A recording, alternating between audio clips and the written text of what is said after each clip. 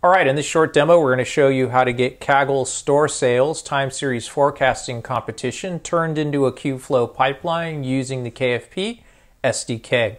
All right, the first thing to do is to make sure that you've generated an API token for your Kaggle account, as we're going to need this information in order to create a Kubernetes secret so we don't have to pass these credentials in clear text when we run the pipeline.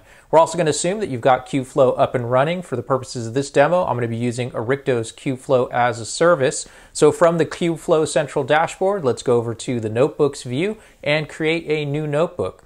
Here, let's go ahead and give our notebook a name. Let's also change the default settings here to give us one virtual CPU as well as 8 gigabytes of RAM. And we're going to want to bump up the storage to 10 gigabytes.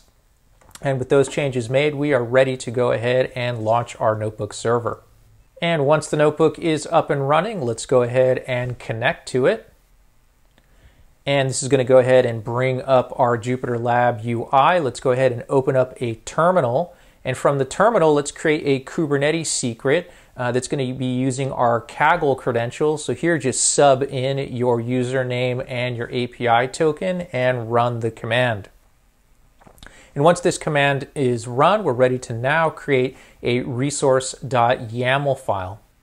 And the purposes of this resource.yaml file is to create a pod default.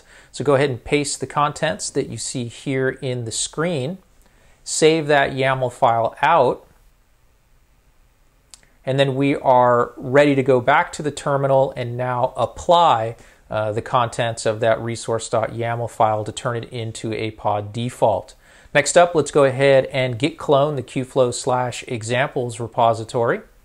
And once that's been downloaded, let's navigate to examples, locate the store sales forecasting directory, and then open up the KFP notebook. First thing to do in the notebook is to do a pip install of the KFP SDK. And once that completes, we're going to want to restart the kernel. So let's go ahead and do that. And with the kernel restarted, let's go ahead and do our import of the Kubeflow pipeline components. And let's also import our packages like pandas and Kaggle and sklearn. And now we're ready to actually start building out the components of our pipeline. So let's go ahead and first build the component that's going to download our Kaggle data. And then let's also run the code that's going to turn that component into a container. Next, let's create our next pipeline component, which is going to be the load data component. And then let's go ahead and turn that component into a container.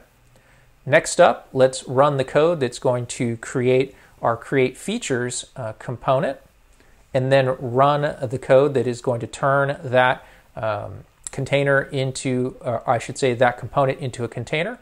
And then our train and evaluate model component, run that, and then also run the code that's going to turn that component into a container.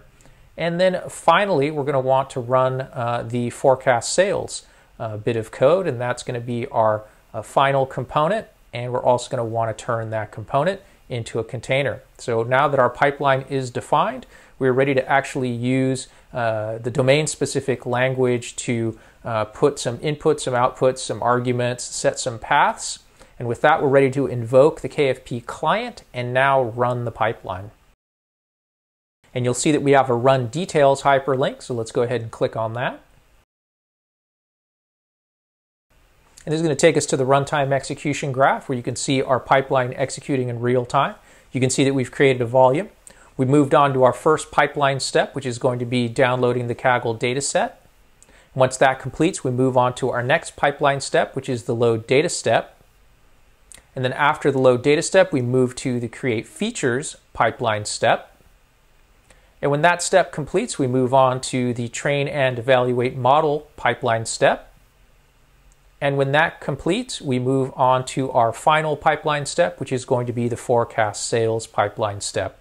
That's it, our pipeline is run. Let's go ahead and click on the forecast sales step. You can see you have your inputs and your outputs, snapshots, visualizations, details, volumes, as well as log information. So for example, here we can see the forecasts of the different products at the supermarket, event information, as well as artifact information. And that's it. You have successfully created a Kubeflow pipeline using the KFP SDK for Kaggle's store sales time series forecasting competition.